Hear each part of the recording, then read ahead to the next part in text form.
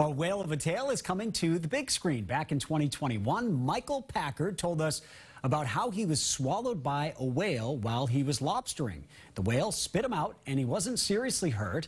The Provincetown man's story is featured in a new documentary called In the Whale. It's one of the greatest stories I have ever heard in my life. I'm crying. I remember thinking, could this possibly be true? All the way from Provincetown, Massachusetts, please welcome Captain Michael Packard. The documentary premieres tomorrow at the New Hampshire Film Festival. I mean, it's just extraordinary.